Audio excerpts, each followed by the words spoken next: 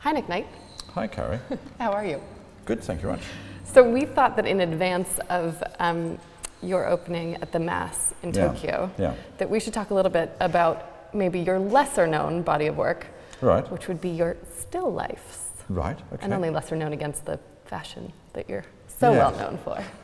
Yes. But you are, in all seriousness, you're debuting 3 new bodies of work there to Japan. Yeah.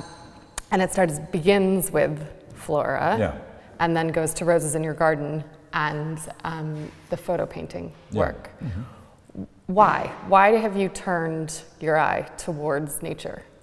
I think it's a sort of something that you do because nature isn't man-made. Nature's got a sort of, not a purity to it, but a sort of untouchedness to it, which one's always slightly in awe of. It feels, and at times you need to do that. It's not a palate cleansing, but it's something that feels refreshing, that you're dealing with something which hasn't been constructed by another artist, that isn't somebody's design, that wasn't made to make money. So things which have evolved naturally.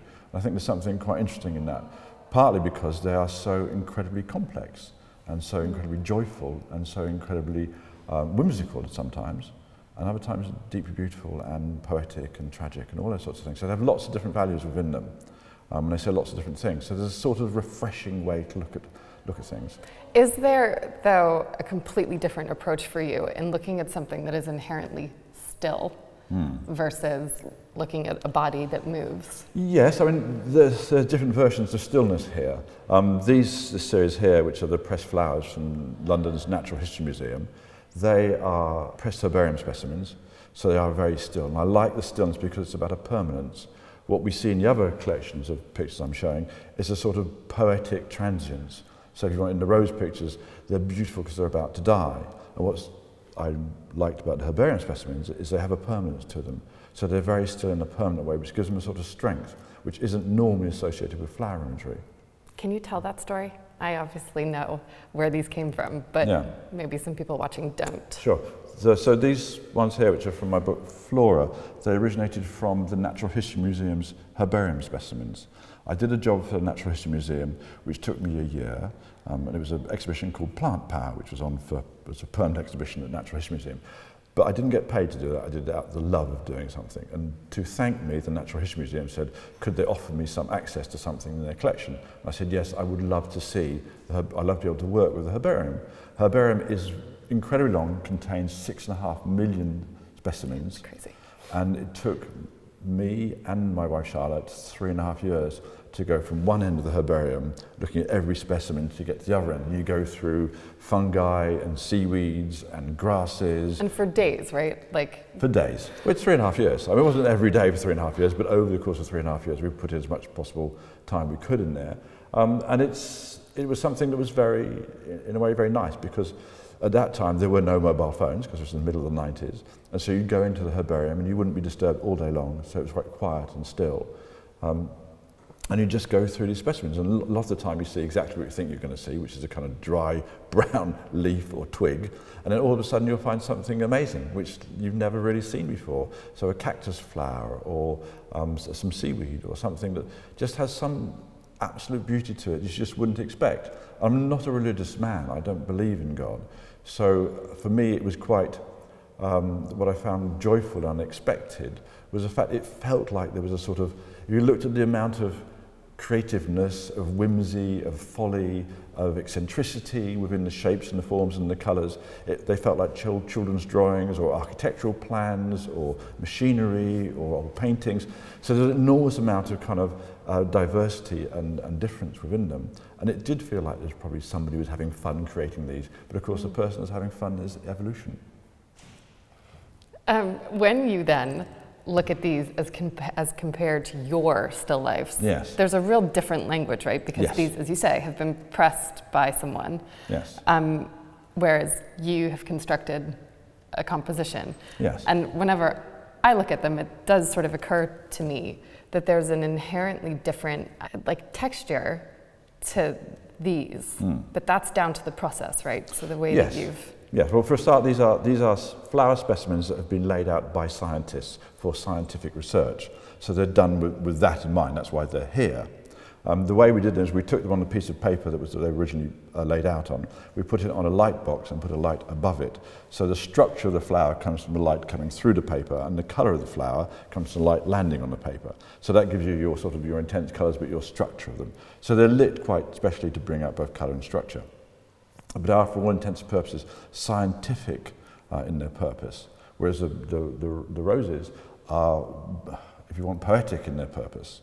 How do you mean? They're expressing emotion, not expressing knowledge or intellect, or not. They're expressing emotion rather than a sort of, here I am, so you can study my structure.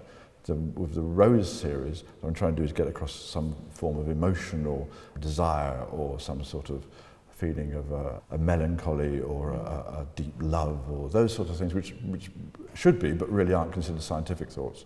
So I think it is kind of impossible to talk about either of these without addressing, one, the still life as a genre, right, which is all about dead nature, which is what the French termed it in the 17th, 18th century. Nature morte. There you go, thank you, says the man who can speak French.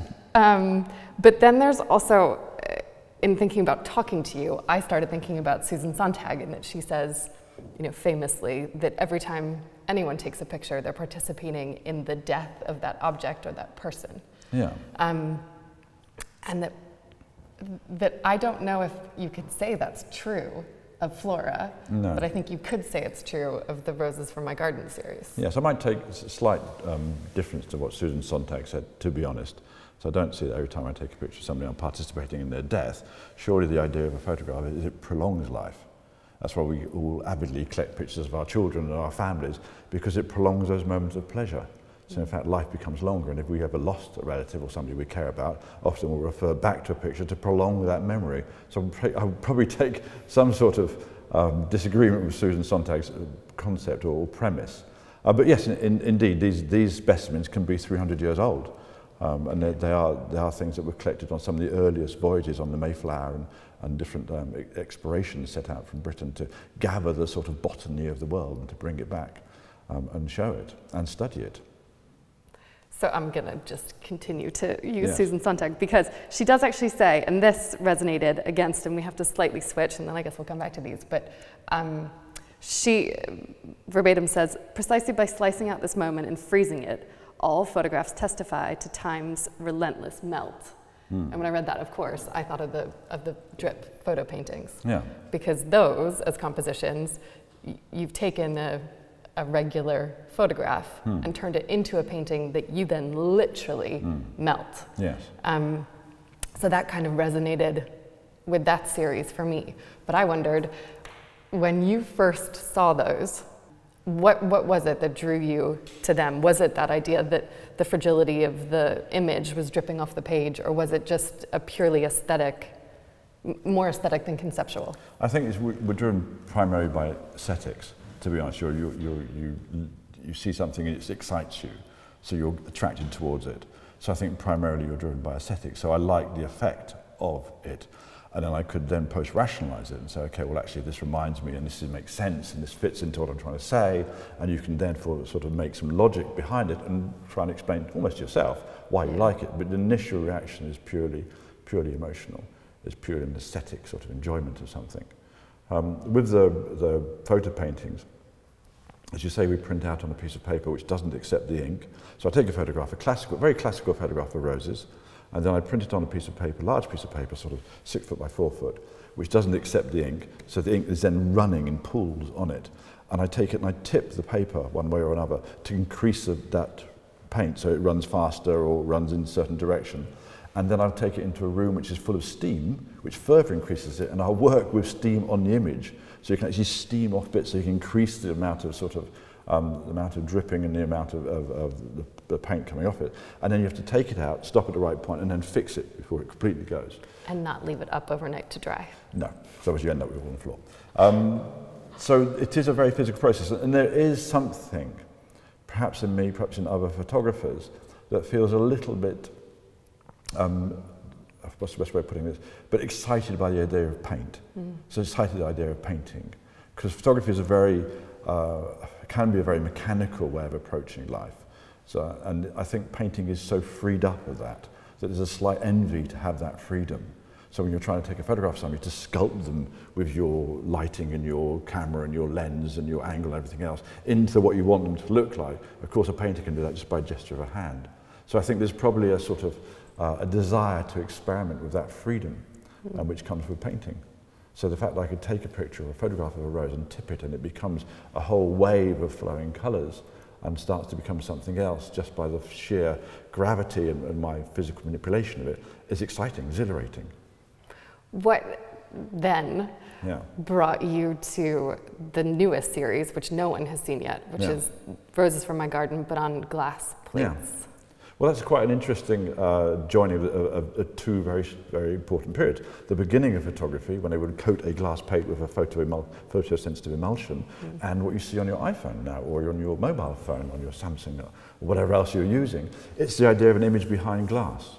And I think both of those things, that's where we are with image making at the moment, is we look at things on a glass screen, which coincidentally goes back to the first things I used to do. And I like the objectness of that. So seeing actually, something that looks very delicate, presented as an object, which isn't really a photograph because it doesn't have the language of photographic prints, has more the language of a sort of, I don't know, a sort of daguerreotype or something like that. So it's not contemporary photography in a way. If it's anything, it's right at the beginning, but it looks, for some reason, more like the sort of thing that we all have in our pockets on our phones. So I like that sort of, that junction, that link between those two things, between the beginning of photography and where we are now with image making. I also think that the scale jump is super exciting, almost as you say, because you can see images on a screen that's like this. Yeah. It's really nice to see fine art like this. That language is now so present in our lives that it feels natural to have it again. It's not the most well-formed idea, but so this is kind of a very geeky question. Okay. But in the sort of early Christians and by the Middle Ages, the rose had really become a symbol, and it had a secret language in paintings. And it could stand in for the Virgin Mary, the goddess Venus, and by extension love. What does the rose mean to you? Well, weirdly, I've been trying to work out again, is sort of, looking back and trying to make some sense of it. My mother's middle name was Rose. Nice. The only tattoo I have on my body is of a rose. So those are the more haphazard coincidences than anything else. But I started photographing roses for the Natural History Museum. It was the first time I was asked to photograph them. And I like the fact that their petals look like brushstrokes, that sometimes they look like couture dresses, other times they look like feathers.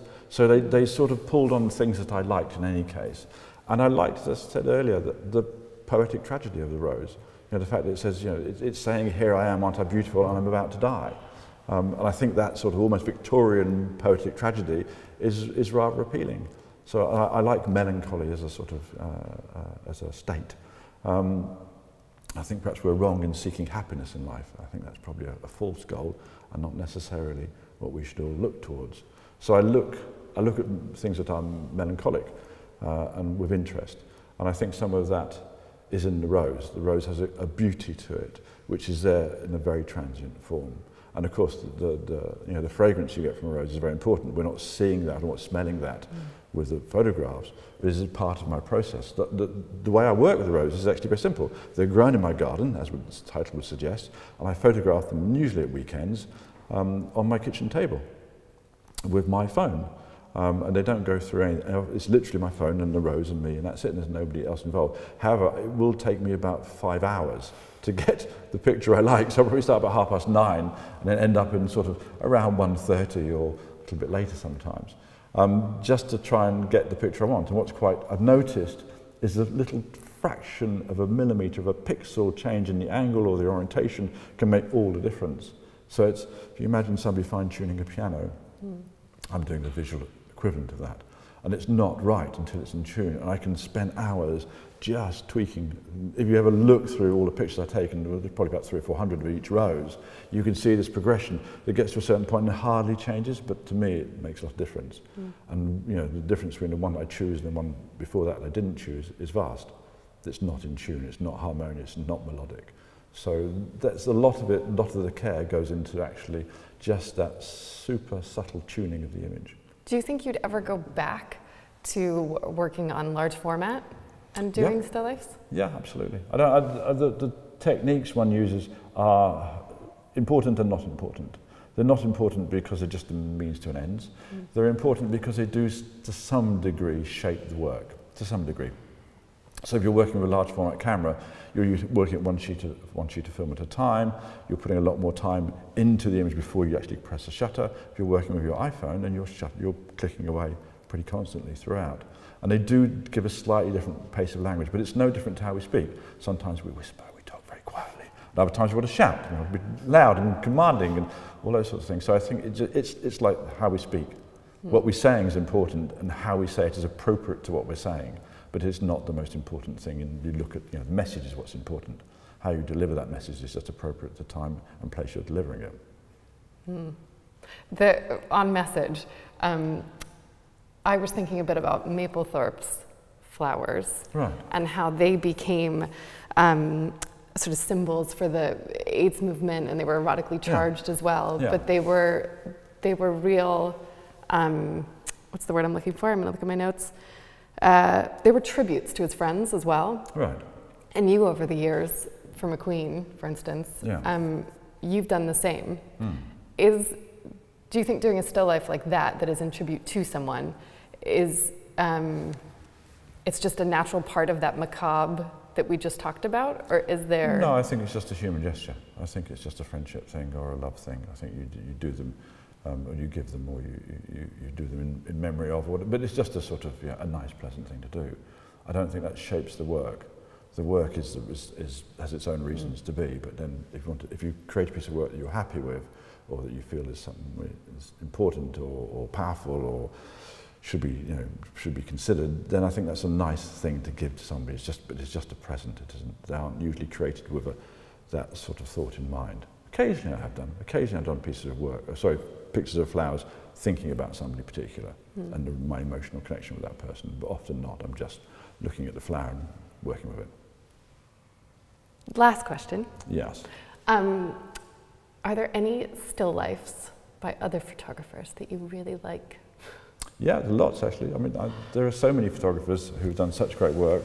If you look at the work of Joseph Sudek, for instance, I think a Hungarian photographer, I could be wrong, but I think Hungarian, who lost his arm in one of the wars, and he photographed, just a glass of water. Most of his photographs were taken just from one room, looking outside or using the light that came in through the window. His work's beautiful, but there are so many, Carrie, to be honest. It's hard to narrow it down to a few. Obviously, Irving Penn's roses are such a thing. And Mapplethorpe, as you quite rightly talk about, Blumenfeld worked a lot with flowers. I think a lot of photographers engage with it. In a way, it has become a little bit in the way that architects tend to make a chair. Photographers tend to photograph flowers. I think it's sort of a strange quirk of the job. But there's so many different photographers doing such great things all the time. I'm permanently sort of excited by the photography I see. Good. We're excited by these.